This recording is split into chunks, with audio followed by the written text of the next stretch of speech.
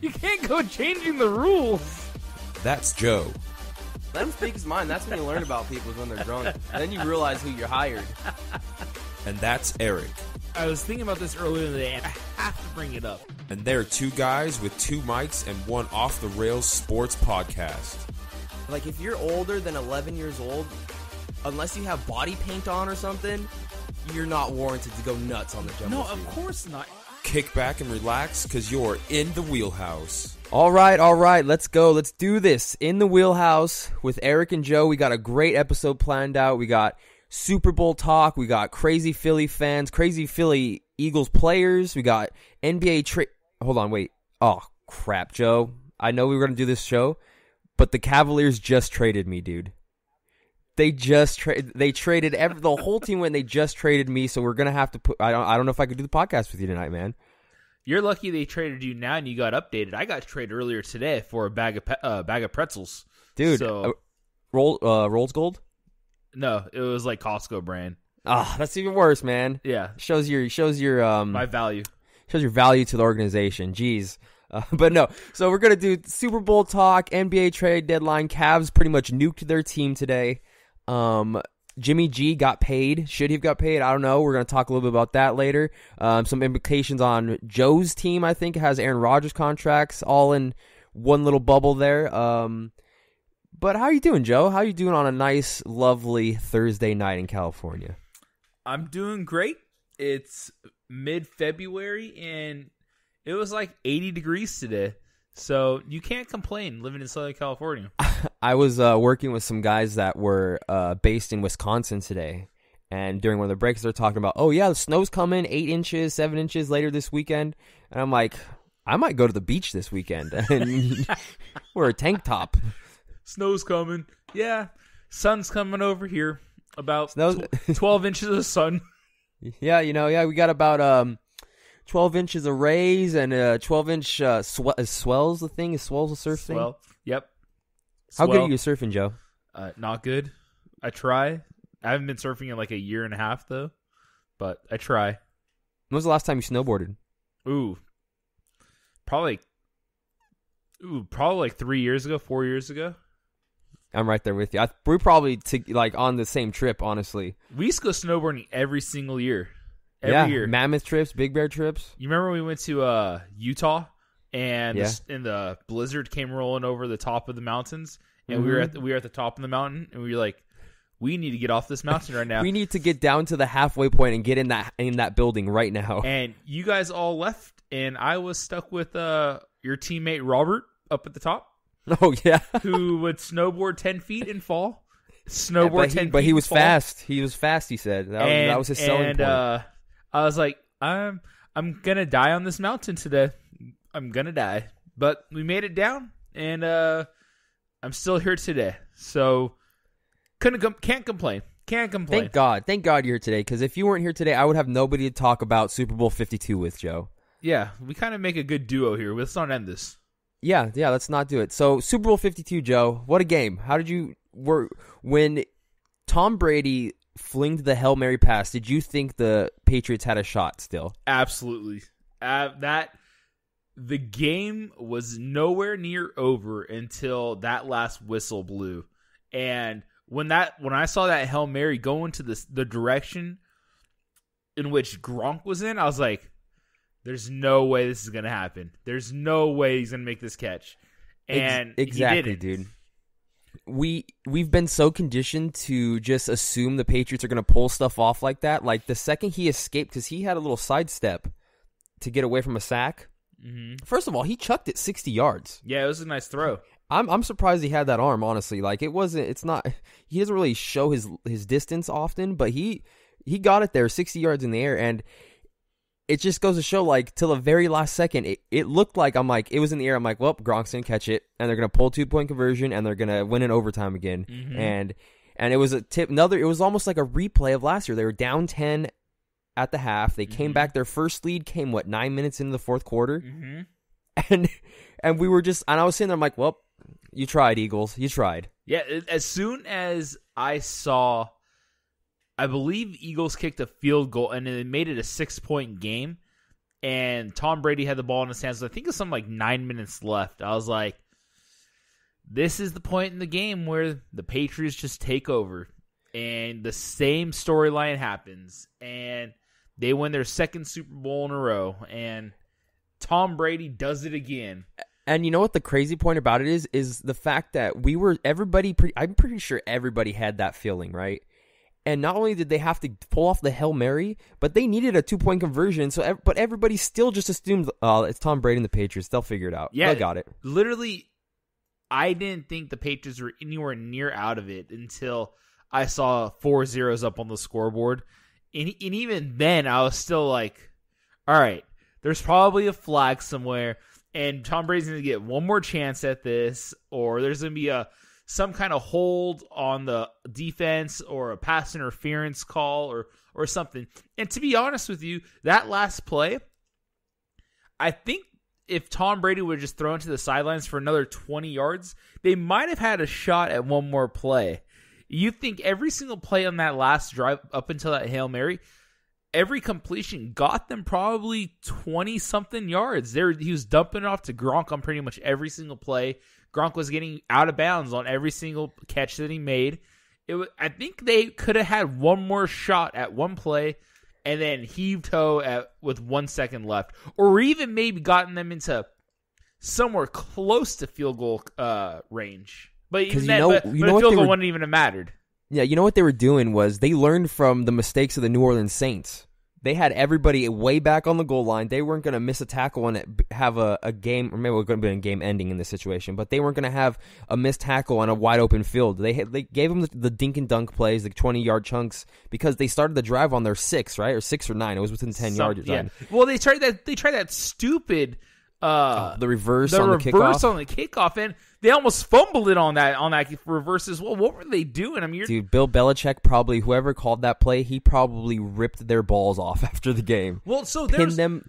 Like there's some things even Tom Brady can't do. There was also something else that was really weird about the game. Gostkowski missing kicks. No. They had, the Patriots had a DB who was one of their starting DB the entire season. Started every game in the playoffs, and for some reason, in this game, in the Super Bowl... Oh, Malcolm Butler. Thank you. Yeah, Malcolm Butler didn't even see the field. Like, not one snap. Yeah, it's pretty crazy, the whole Malcolm Butler story, because there's really no truth that has come out. He's denied things that it's disciplinary. Belichick's just saying he didn't want to play him because he wasn't playing well. But he played. Malcolm Butler's the hero. He's the hero. 4 years ago when he picked off the TD on the goal line? Was that 4? Was that 4 years ago? Or 3 years ago? Let's see. So now it'd be 3. Yeah, 3. Now 4. Yeah, but yeah, I've heard nothing about why he was not playing. There's no official reason. There's only pointing the fingers, and we're not going to get anything. The season's over. There's going to be no media availability for anybody in the Patriots organization until when? March? Owners meeting? Something like that? Yeah, I mean,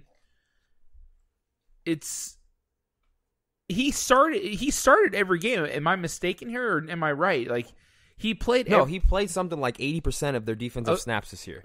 Right, and so it's so mind-boggling in how he didn't even see the field in this game. And again, there's no reports on disciplinary action. There's no reports on team suspension. There's no reports on anything. And how's Bill Belichick going to say that he hasn't been performing when he's been, like you just said, in 80% of the team's defensive snaps? It makes no sense to me.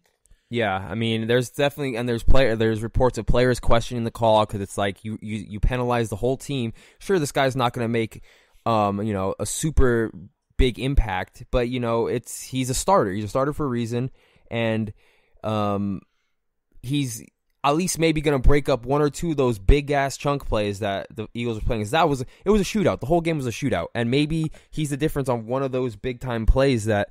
Alshon Jeffrey going up or Zach Ertz over the middle, something like that.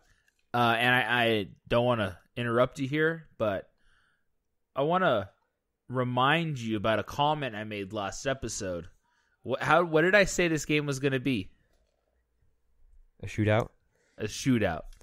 And I don't want to remind you no. who picked the Eagles to win, Joe.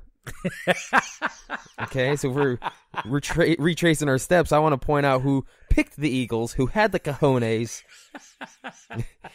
But you know who had cojones was Doug Peterson that game. Two fourth down calls, a trick play on 4th and 1. Yeah. And Nick Foles. Did you see the mic'd up video of Nick Foles? Oh yeah. That was so he good. Called the play, he dude. Called that play, and Peterson looks at him dead in the eyes. He's like, "Yeah, let's do it. Let's do it. All right, Philly, cool. Philly special. Let's do it." It's so good. And everyone, as soon as you see Nick Foles run up to the line to kind of adjust the O-line, and you see, I forgot which receiver it was. Was it Aguilar? That was, or maybe it was Clement, one of the running backs behind center. I was like, "Oh, here it comes Wildcat!"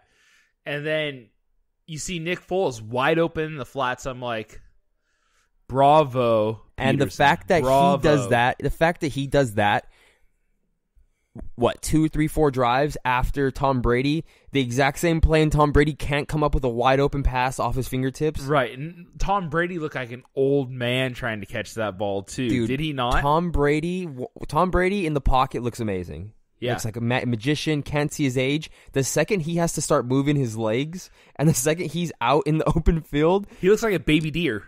Yeah. Oh, dude. Have you seen his 40 time video?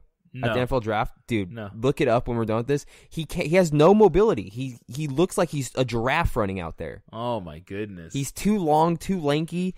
But, dude, honestly, I'm so happy we're talking about an Eagles victory and not a Patriots victory here today. Yeah, everyone wanted the Eagles to win, and I doubted the Eagles once again, and I didn't see Nick Foles doing what he did to Minnesota to the Patriots, and congratulations, Philadelphia Eagles. They proved everybody wrong, dude. Yep. Congratulations, Nick Foles. Congratulations, the city of Philadelphia. You finally got your Super Bowl. You finally got to riot, Philadelphia. Nick Foles won a Super Bowl. Nick Foles won Super Bowl MVP. And beat Tom Brady. If you told me this 3 years ago, that in 3 years, Nick Foles will win the Super Bowl, win the MVP, and beat Tom Brady in the process, I'd have been like, okay, I'll bet you $1,000 that doesn't happen. It's like, well, I am now homeless because I lost my house. Yeah, exactly. No one saw this coming, and Nick Foles capitalized on the opportunity of a lifetime, and he rode that horse into the sun. So, what do you think the Eagles should do here? So you sell Nick Foles while he's high. Do you? Absolutely. Because knee problems are lingering sometime. Like, I understand. Do you think Carson Wentz not going to come back fully healthy? No. I'm just saying. Obviously, it's Carson Wentz's team. And then for the people, I saw a couple blog posts out there. Oh, Nick Foles should start, blah, blah. Go jump off a cliff. You're just clickbait nonsense. Dumb. But knee problems suck, dude. I'm just saying, like, Nick Foles already proved that he's a capable backup. They could bring in a load of assets with what Nick Foles just did. Sell high, trade him to somebody that's willing to give him a house, give him everything in the system just because Nick Foles just did what he did. But at the same time, knee problems are knee problems, dude. Let me ask you this. Do you really think a team is going to have a Super Bowl MVP sitting on the bench when they could go out there, use him in a trade, and bring back exactly what their team needs? What does their team need? They just won the Super Bowl. I don't know. I mean, I'm sure they need something. I get what you're saying. Like, the value, like, you don't want to pass up this value, but you just saw what having him as a backup did. Like, if he's not a backup, what other backup in the league can do that? I mean, Case Keenum kind of had a very similar season, but Jimmy Garoppolo was a backup, and we'll get to what he did and what he just earned himself. But look at the situation in Houston, having a career year. People are talking about playoff berth. People are talking about contenders. Deshaun Watson goes down, horrible backup.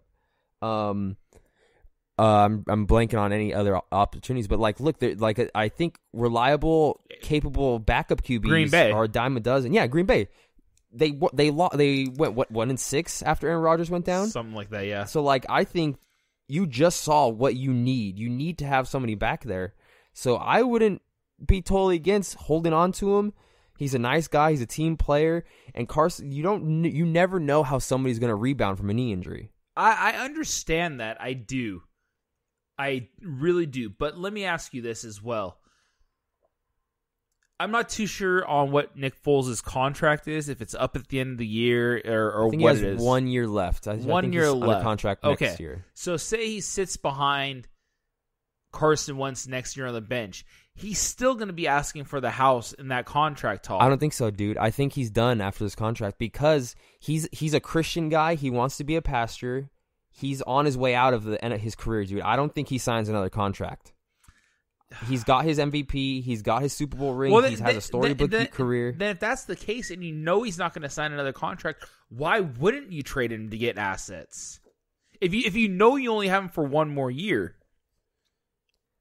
Because of the possibility, dude. You just saw Carson Wentz go down, and but my thing is you could bring back the house for this guy, and you know you're only going to have him for 1 more year. You could potentially get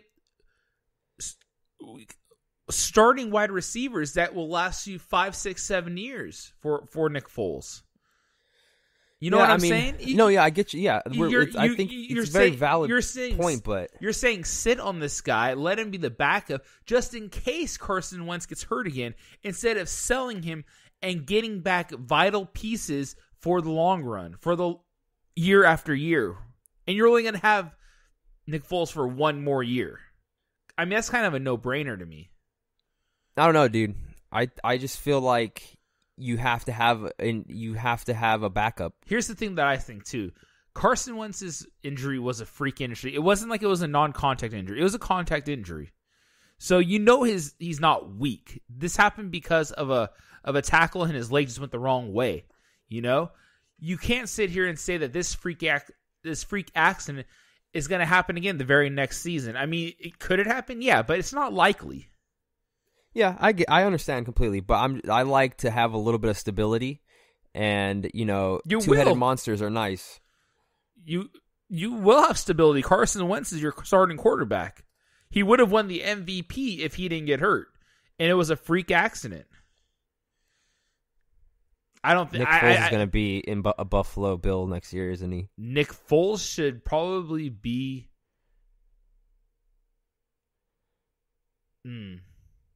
Maybe Miami.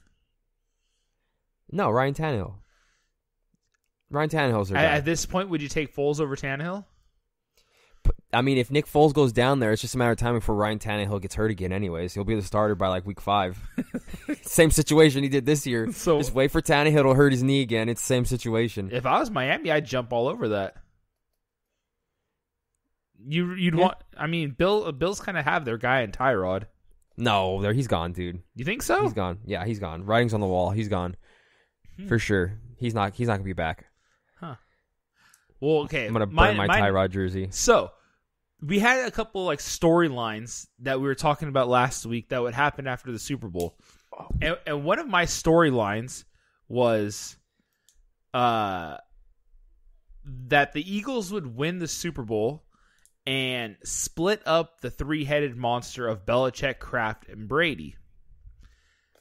Now, Josh McDaniels just came out and said that he's staying with the Patriots. Is that kind of a foreshadowing that Belichick might be out of there? I don't think a this year thing, but I think it might have been a, hey, Belichick's not going to be here for the long haul anymore. Like he's on his way out soon. I don't know how soon, but I mean, if that wasn't the case, I don't know what Josh McDaniels is doing because he's not getting hired anywhere else in the league ever again. Like he just burned every single bridge in the league, so he's New England or bust at this point. Right, exactly. And the reason why I bring this up is that job in New York is still there, and Belichick has been rumored to go to be in talks with the New York Giants. So it's kind of like is there something going on right now? It makes you think, right? Yeah, it does, but I don't think so, man. I think Belichick will be there as long as Brady's there. But you have seen that there's turmoil between Kraft and Belichick, Brady and Belichick.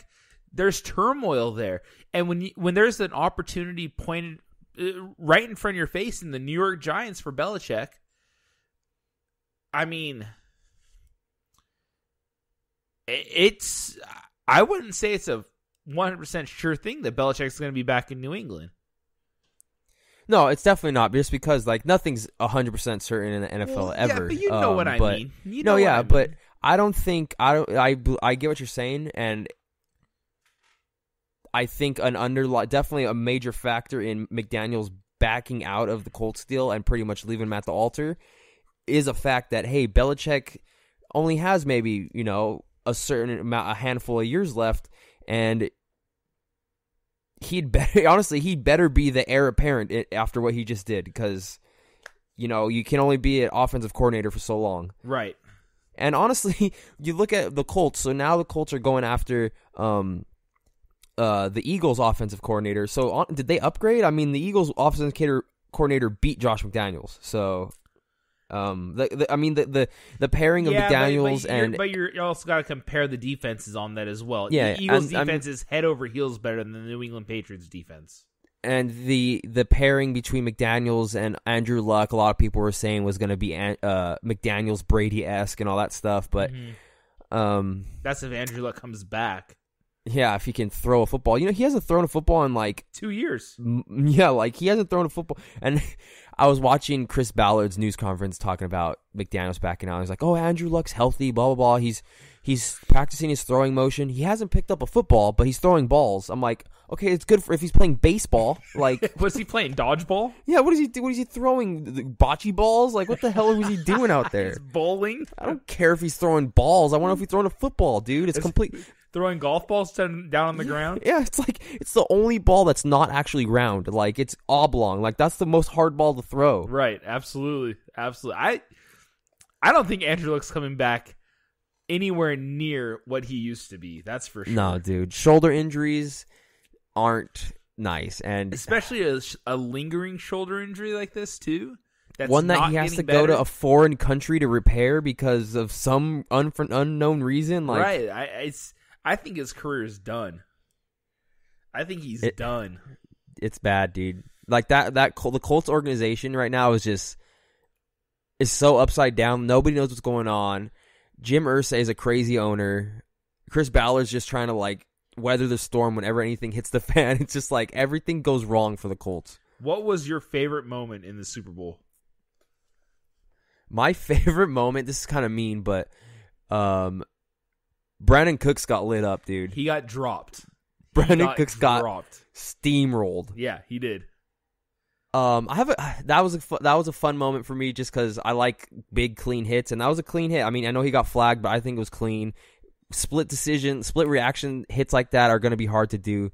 What was another big moment? The Foles trick play was good. I'm glad Gronk had a good game.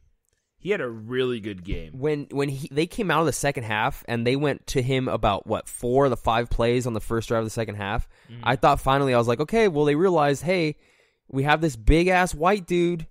Throw him the ball and he's going to catch the ball. But I mean, it all kind of fell apart at the end. But yeah, he had a great game.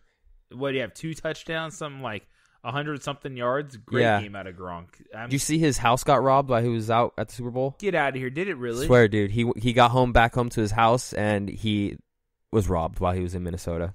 That's terrible. Just like Puig was robbed during Game 7 of the World Series. Yeah, it's terrible, man. That's just awful, dude. And how bad would it be? You just lost the biggest game of your career. Well, not the biggest game, because he's already won a couple. But you just lost, and you come home and your house has been ransacked. Yeah, just bad. Absolutely terrible. But needless to say, it was a great Super Bowl. I mean, probably one of the best Super Bowls that we've had in a while. Back to back, dude. Back to back, really good Super Bowls. Yeah, probably back to back really good Super Bowls. Because the year before that was when Brady or when Butler. No. Yeah. So it would be, I would say 3 out of the last 4 because the one before that was, so it was. Oh, no, you're right. This year there was a Broncos-Panthers one in the middle there. Right, that was terrible. Yeah. That was, the Panthers got smacked. The last 3 that the Patriots have been in. Good. God. Just keep the Patriots in the Super Bowl. It's always a good game. Dude, it sucks because it's true, man. It sucks because it's true. So the other big news in the NFL today is 49ers signed Jimmy Garoppolo to a 5-year extension. What was the deal? 5-year, $137 million? 5-year, $137.5 million.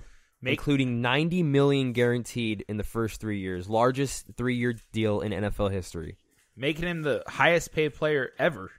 For a guy that has played 5 or started 6 games in the NFL. You know, it reminds me a little bit of when Houston signed Brock Osweiler.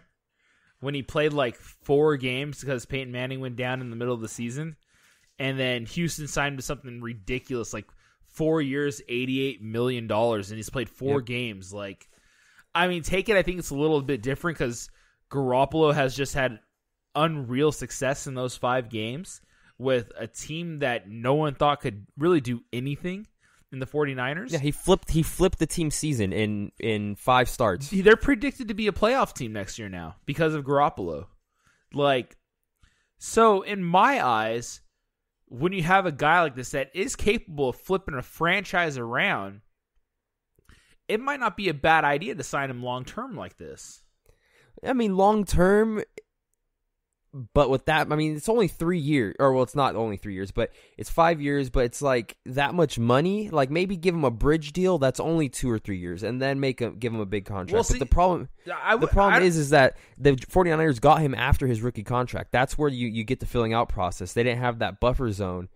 And it's a lot of money, dude. Well, that's what I'm saying. What I was going to say is I don't really mind the number involved as far as this 5 years ago.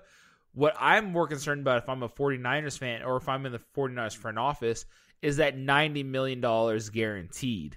That's what I'm more worried about, you know, because he really hasn't proven himself. Again, he's only played 5 games. Of course, those 5 games were stellar on his end, but let him prove himself a little bit more and give him a clause in that contract. It's like, if you perform the way you did over this next season, over your next 3, your contract that was $15 million guaranteed each year is now $25 million guaranteed every year. Yeah, I mean, he took a 1-10 team and won the final 5 games of the season. So it's kind of one of those things that's, you're suffering from, you know, what just happened because you see how good things can be and how good they will be compared to how bad things were before he got there. So I understand why they gave him the money, but dude, like you said, the $90 million guaranteed. He's a QB. He's going to be taking hits. It can handcuff a team, man. That's for sure. Right. I mean, and it's going to have, like you said in the intro, this is going to have some pretty big rippling effects on the quarterbacks coming into free agency. You look at Aaron Rodgers, for instance. He's got 1 more year in his contract, and then he's going into free agency, if I'm correct, right? Yeah. So he's slated to make $19.8 million next season. It's you look at it, it's like same thing with Kirk Cousins. Kirk Cousins is looking to make a deal soon here too, but it's like Aaron Rodgers, Super Bowl champion, NFL MVP. Well, Aaron Rodgers has 2 years left. He has 2018 season and he's got the 2019 season. Yeah, but so he's gonna want a new contract here soon, right? Locking him up long term, right? So you look at him; it's Super Bowl champ, Aaron Rodgers. So you just look at the numbers: Aaron Rodgers, Super Bowl champ, NFL MVP, in the league. Everybody knows what he can do. Everybody sees how bad the Packers are without him, how valuable he is as a player. And he's only making, what'd you say, 19 something a year? 19 this upcoming year, 20 in 2019. Jimmy Garoppolo 5 starts games. 6 games total in his career, making $137.5 million over 5 years. 27.5 a year. I mean, just comparing player to player, like Aaron Rodgers should be making like $200 million over 4. Well, right. I mean, you compare the two guys, and it's light and day, the stat lines for sure. I think it's just a indication of how much the 49ers actually believe in Jimmy G. I mean, the fact that they went out there and traded, I mean, they didn't really give up very much to get him in the first place. They kind of capitalized on a really bad situation in New England. Yeah, they pretty much capitalized on Bill Belichick and Robert Kraft fighting and them saying, "Hey, let's get him out of the AFC and ship him over the West Coast." Right, and not only that, but like you look at some of the other guys that are in the league right now. Matt Stafford, of course, he's an excellent quarterback. He's making $27 a year. Derek Carr, who fell on his face this year, is making $25 a year. It's guys like Aaron Rodgers are going to be asking for the boat in their upcoming contract negotiations. That's for sure. And whoever is going out there and is interested in Kirk Cousins, he's going to be doing the same thing. Even though he really hasn't had the success like Aaron Rodgers has had. I think Kirk Cousins has made the playoffs, twice in his career? Yeah, he's nowhere near not even the same breath as Aaron Rodgers. I definitely think he's in the same breath though as like Derek Carr. Yeah, I mean, yeah, and you look at Alex Smith just got paid. Yeah. Derek Carr got paid last year after having a big year in Oakland. Like, these guys just cash in on big contracts after great years, and then they fall off. So I'm just hoping it's not a Jimmy G situation. So where do you think Kirk Cousins is going to land? I'm trying to think of all the teams right now that are in need of a quarterback. And if I go through the teams, I mean, you go through the NFC West, none of those teams really need a quarterback. Well, Arizona, and that's actually been like rumored to be his landing place. Arizona right? would be nice. So let's go through right here in the NFL right now. You need a quarterback in Arizona, New York Jets, Buffalo Bills, Cleveland Browns, depending if what they do at the draft. What do you think about Jacksonville? Denver Broncos. Oh, Denver for sure. Denver Broncos could swoop in and take Kirk Cousins. Kirk Cousins playing under John Elway. That'd be nice. Yep. You think Jacksonville? A lot of it's going to... Hold on. Do you think Jacksonville has their eyes on Kirk Cousins? No. They're committed to Bortles because they just did... There's something in his contract, which... because he did some surgery in the last week or so, which means they picked up an option for his next year. So they're locked in on Bortles. Gotcha. A lot of this is going to depend on what happens at the draft, who takes quarterbacks where and where quarterbacks fall into whose laps. So you're saying Kirk Cousins doesn't get signed until after the draft? No, I don't think so. I see. That's where I might say you're wrong there. Because why wouldn't a team lock in a known solid quarterback in their quarterback spot in order to focus on different aspects of their roster that they need? Well, if it's that case, then I feel like it's going to come closer to draft, and it's going to be a team lower in the order that can't get a shot at, a generational, or not a generational, but a young gun that's going to be young and good for the next handful of years, like a Sam Darnold, Josh Rosen, maybe even a Baker Mayfield. I don't agree with that. Look how many quarterbacks come into the league and how many crap out. I mean, you think 1 out of 10 quarterbacks that come into the league out of the draft end up having somewhat of a decent career? This year's different, dude. How is it different? These quarterbacks are different. These quarterbacks are better. They say these quarterbacks every year are going to be Hall of Fame quarterbacks. They're going to be this and that. And it never happens. It never happens.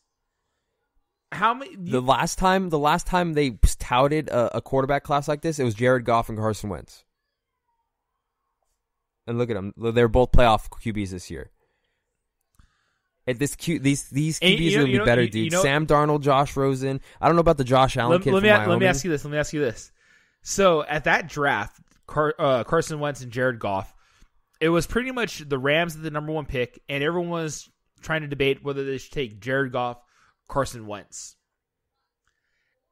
If Rams went with Carson Wentz over Jared Goff, are they in the Super Bowl?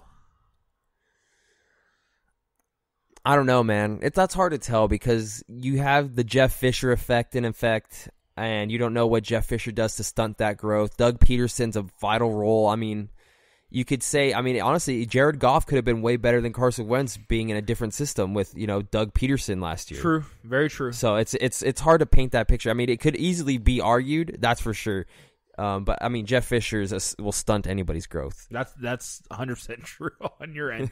but yeah, going back to Kirk Cousins, if I'm a GM and I know that our quarterback position is open, I would definitely be more inclined go out there, spend the money for a for sure NFL talented quarterback, then go out there into the draft for a guy that you don't really know if he's going to pan out or not.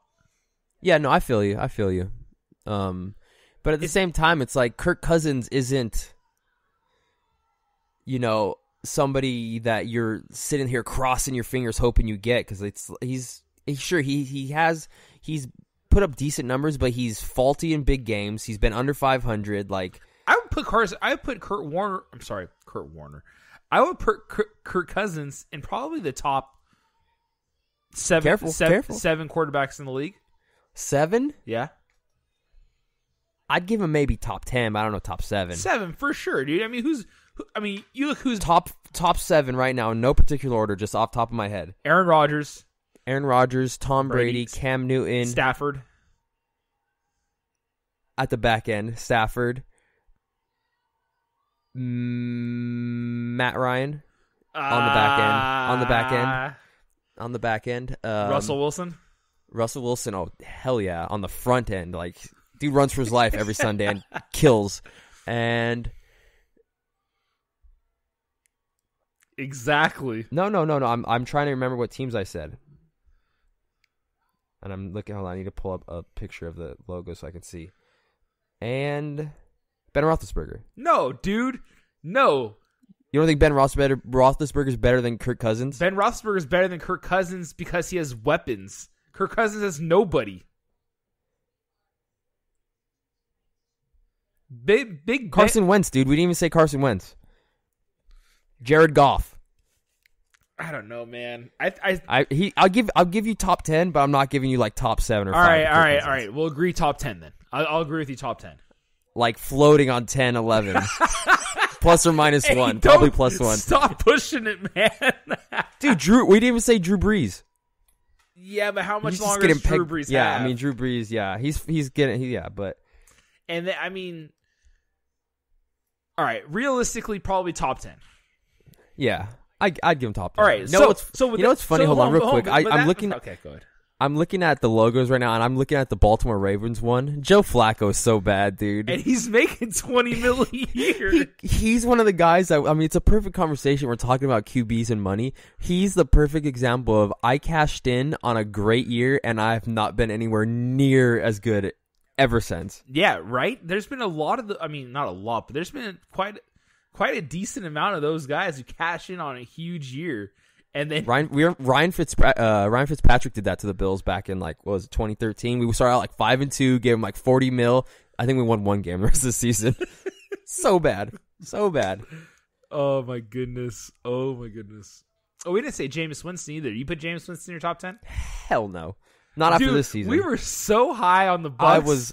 We were so high on the Bucs in the beginning of the season. We pumped their tires so effing much this year, dude. They won. They're going to win the NFC South. Jameis Winston, Mike Evans, dude. It's going to be so nice. Yeah. And they were so bad. They got in more fights than they won games, I feel like. Every week they're in a fight. We were so big on them this offseason. And every single team in that division besides them were ballers. Yeah, we picked in the one division where 3 of 4 were good. We picked the one bad team. If you look at I literally think we picked them to go to the Super Bowl, or at least the NFC championship. Oh yeah, we picked them to do some damage. So if you look in every division, so let's see, NFC East, I'd give them 2 of the 4. The Cowboys maybe, so maybe just 1 of 4. Honestly, the Eagles were good. NFC North, the Vikings.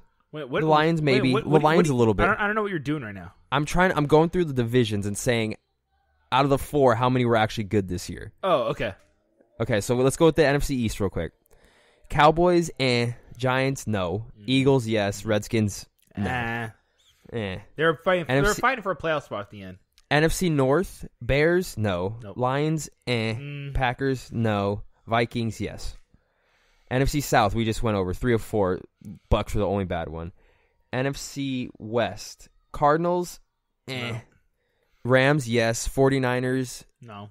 Maybe now. We can't be persuaded by the last. They were 1-10 at one point. Right. And then Seahawks, They didn't. yeah, they were 9-7. So Russell Wilson was good. yeah, AFC East, the Patriots. I mean, the Bills had a chance, but we blew it. And AFC North, the Steelers. That's really it. Mm-hmm. AFC South, Jacksonville. That's really it. Tennessee. They were kind of phonies. Yeah, they're phonies. AFC West. Was anybody good in the AFC West this year? I mean, I guess the Chiefs were good in the beginning. The Chargers were good at the end. I think, God, if the Chargers would have started off 2-2 instead of 0-4, they would have been in the playoffs. If they would have had somebody that could at least kick a ball, yeah, one time out of 4 times, they would be AFC West champions. They need to hold open tryouts for their kicker position.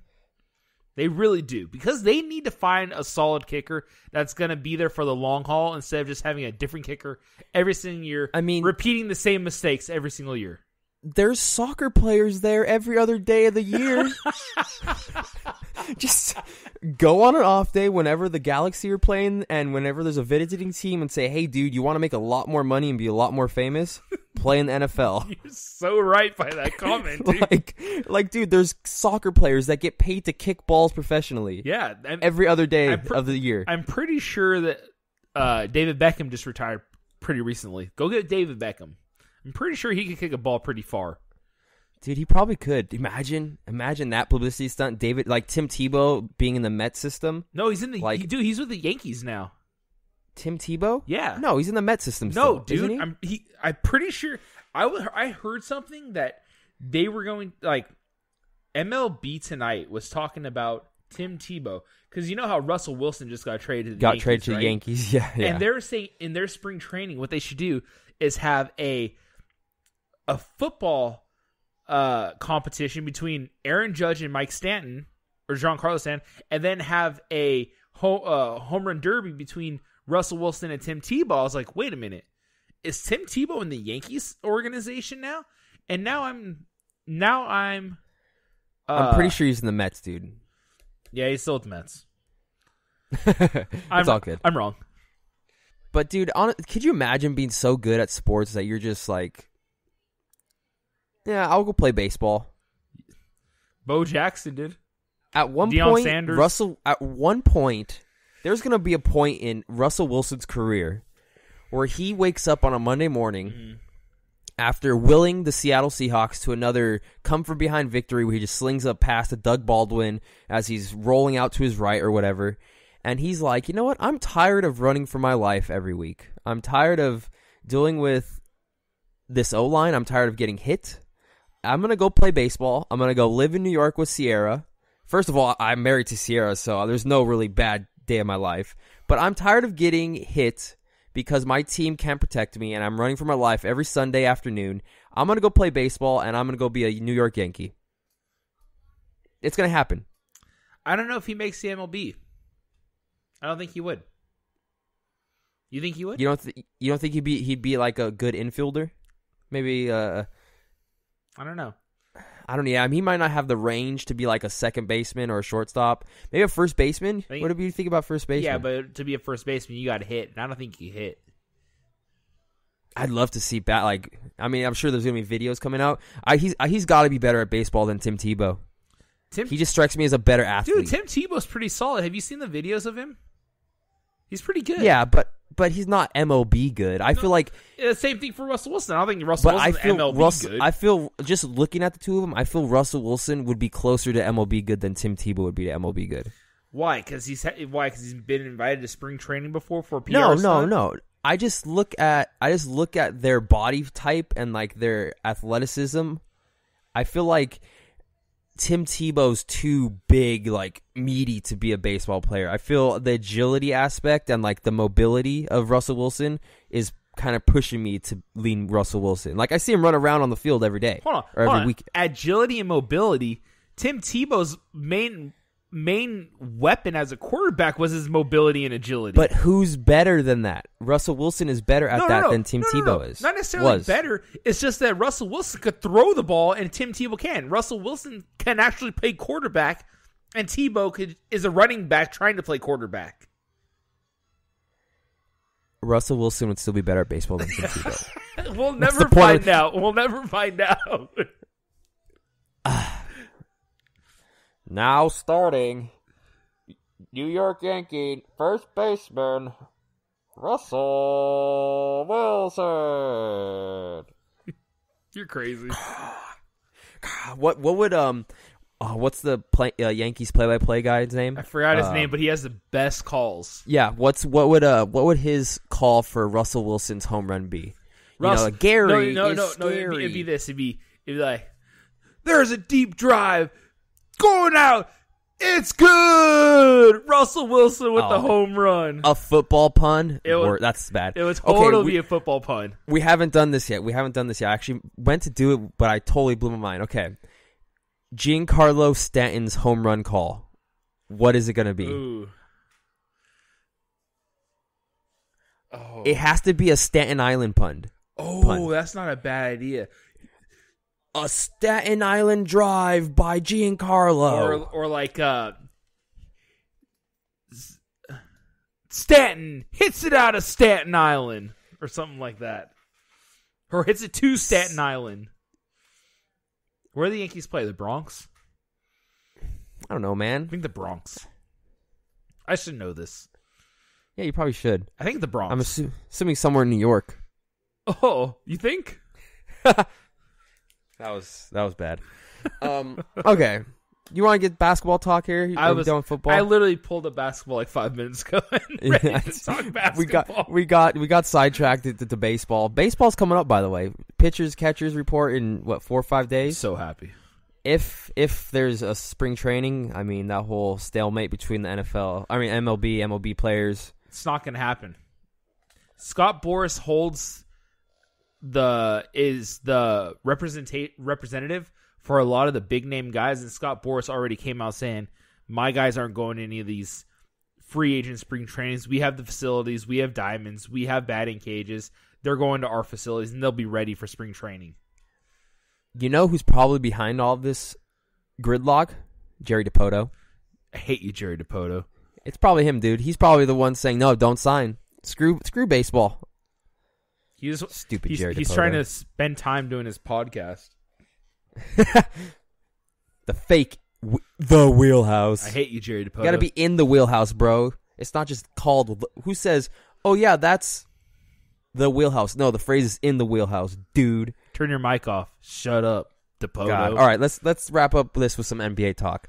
So the Cleveland Cavaliers went nuclear on their roster today. You sent me a text saying that the Cavaliers went nuclear. I was like, what are you talking about? What does that mean? And then I went on Twitter. I was like, oh, they went nuclear. That's what happened. What's the guy's name? That's the big Twitter guy, Wojnarowski. Yeah, Woj bombs. Yeah, and I see 8 or 9 tweets from him. I'm like, oh, they traded him.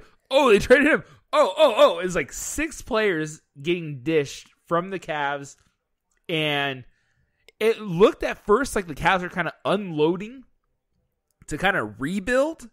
But then I look at the guys that got back, and I'm like, the Cavs are better now. Oh, dude, they totally are better. So in a nutshell, the Cleveland Cavaliers traded away Isaiah Thomas, Channing Frye, Dwayne Wade, Derrick Rose, Jay Crowder, Iman Shumpert, and 6 players, and their 8th pick in the first round, and a first round pick. Excuse me. And a first-round pick. They got back Jordan Clarkson, Larry Nance from the Lakers, a second-round pick for Dwayne Wade, and they got Rodney Hood and George Hill in a 3-way trade with the Jazz and Kings for Shumpert and Crowder. Not who LeBron what? This is what I'm saying. I told you this before we started recording. Every single one of these deals has been in place for weeks, and today, since it's trade deadline, they're like, all right. go. And then all of these deals happen. They've been in place because every single one has been only went down because the other ones were able to go down. You know what I mean? They're all intertwined. It's like a Pixar movie. All the Pixar movies are intertwined. Every single one of these trades was intertwined with each other. Do you think the Cavaliers will hand out the "Hello, my name is" stickers at practice on Sunday? Probably. Oh, because dude, who's left? LeBron, J.R. Smith, Kevin Love. There's a new white guy on the team, Osman or something like that. Yeah. Like, there's like 4 people left. And like you said too before we started recording, like, how are they going to go out there and play against the Hawks when they have a road game tomorrow in Atlanta? Yeah, there's no way. Less than 24 hours. There's no way they're going to know the systems. There's no way they're going to know the play calls. It's going to be Tyrod Lue's and tell them, Go play basketball. And it's going to be a pickup game, and it's going to be give the ball to LeBron James. Yeah, exactly. It's going to be go dribble for a little bit, and when LeBron comes in, just give him the ball. Which is basically the Cavaliers' system anyways. Strategy anyways. Yeah, so it's not going to be, hey, guys, yeah, they're going to be at their first actual team practice and like, coach, that's just passing. That's what we were doing yesterday. That's the scheme. Like, you thought I was kidding? No, the scheme here is actually just pass the ball to LeBron. That's not going to change from what we did against the Hawks yesterday. Play 1, Clarkson, dribble up the ball. LeBron will be over to the right. Pass to LeBron, he'll shoot a 3. Play 2, Clarkson, dribble up. Pass this to LeBron on the left. He'll shoot a 3. Play 3, Clarkson, dribble it up. Pass the ball to Kevin Love, and he'll pass to LeBron, and he'll shoot a 3. The only play that won't end with LeBron shooting will be alley-oops to Larry Nance Jr. But he's going to get like 1 every 5 games because it'll probably look really cool though. It will probably. You know what sucks, it's going to be LeBron going up for a dunk and then him like kind of finger rolling it for an alley-oop to Larry Nance for The thing that sucks, man, is Larry Nance finally gets into a dunk contest in LA when he's been a Laker for forever, right? And he gets traded. Gets traded right before he's gone. He's gonna finally be in a dunk competition, and it's gonna be in a Cavs jersey, and he's gotta fly to Cleveland or Atlanta and then fly back for the festivities in a couple weeks. He should wear a Laker jersey underneath the Cavs jersey and take it off when he's doing his dunk contest. Just rip it open. Yeah, like Superman. Totally do it. I like the fact that out of all this drama that has been going on with the Cavs, all the finger pointing, Isaiah Thomas running his mouth, everything that's gone down, the stretch that they've lost 8 games in a row. I think they've lost like 14 to 22. My favorite thing is that Kevin Love survived. Kevin Love survived the madness. He was the scapegoat. Everybody was saying that it was his fault. He's faking sicknesses. He's not committed. And Kevin Love survived the trade deadline. Sure, he was probably because a major role in that was he was injured, but he survived, man. So, but then again, I don't know if it's a good thing because now he's the scapegoat in Cleveland still. Yeah, he's still. Everyone's gonna blame Kevin Love for everything. It's like now it's Kevin Love is not the new guy anymore, but now he's like the guy, and it's like LeBron, J.R. Smith, and Kyle Korver, and now it's like still let's pick on Kevin Love. All right, so let's pull out the crystal ball here. All these trades go down. LeBron's a free agent after this season.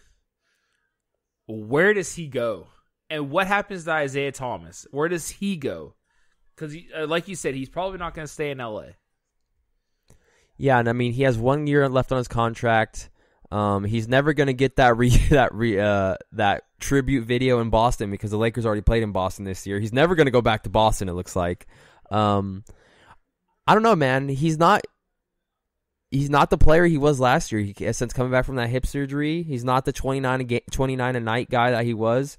He's not good defensively, so it'll be interesting to see if the Lakers aren't going to try to get him. They freed up with these trades. They freed up room to go get 2 max contracts, which you got to assume one's reserved for Paul George and one could be for LeBron. And we saw how the LeBron Isaiah experiment worked in Cleveland. So I would still say my money's on LeBron coming to LA, or at least being the leader in that kind of race, but nobody knows what LeBron's going to do until LeBron says what he's going to do. Well, so Lakers already had the space to go out there and sign 2 max players.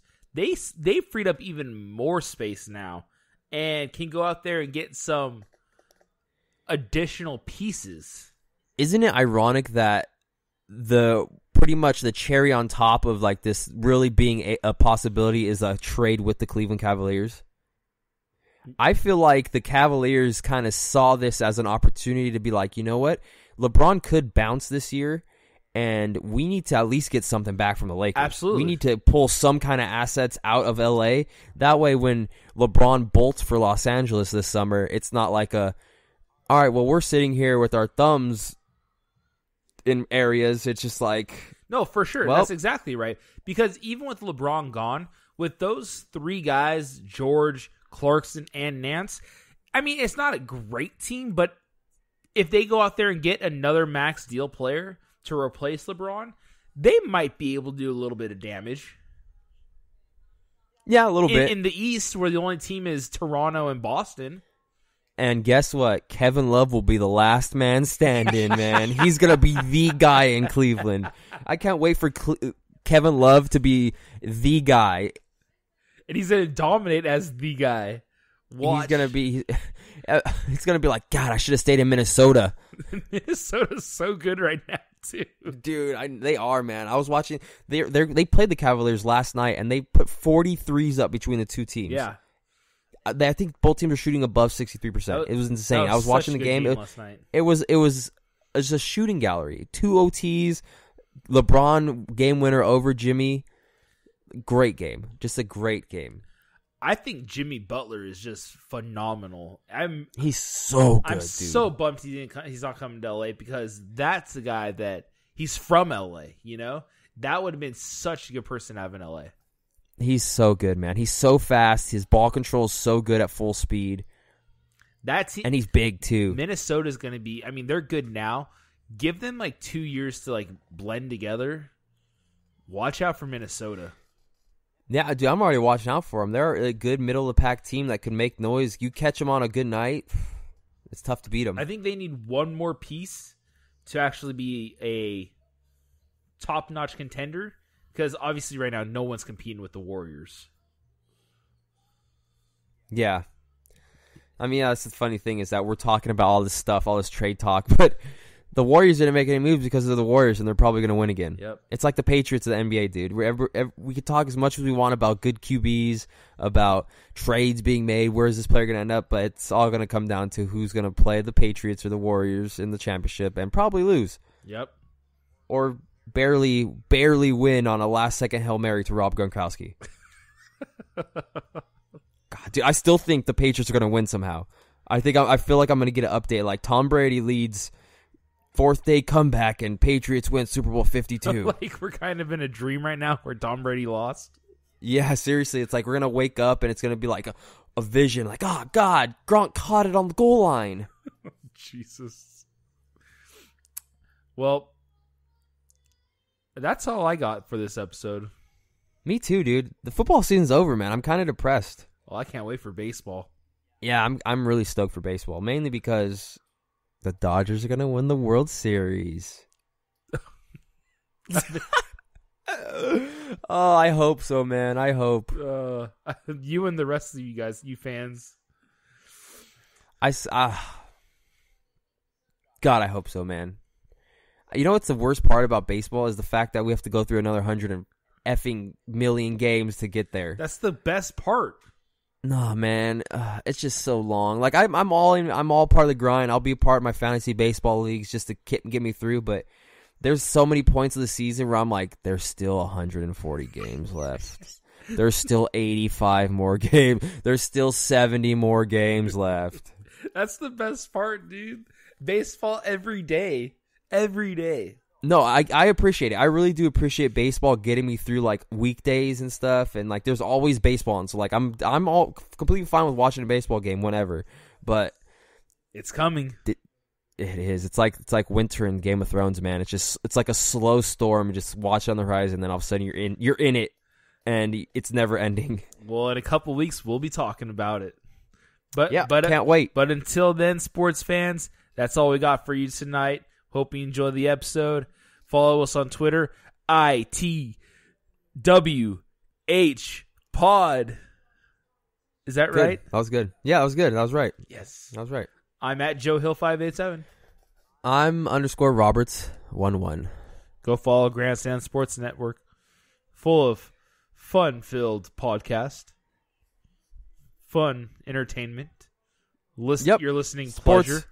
Sports. More sports. All right, everyone. That's it for us tonight. Have a good one. Peace out. Later. Skip whoop, whoop, whoop, whoop, whoop.